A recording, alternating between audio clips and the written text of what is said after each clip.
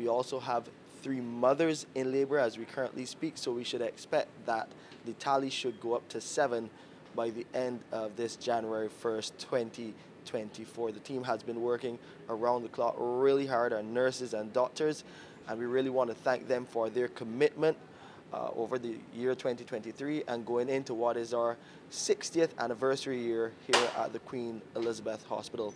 On Friday, we would have the opportunity to just deliver just about maybe 35 Pampers and wipes to the ward. The overall initiative was basically to show our goodwill to the QEH hospital.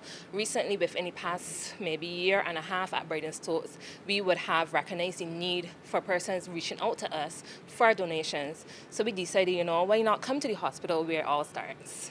This is the core of what we do, why we do it, you know. So every day we look for opportunities to partner in a meaningful way, and the Queen Elizabeth Hospital is definitely a partner that we want to continue working with.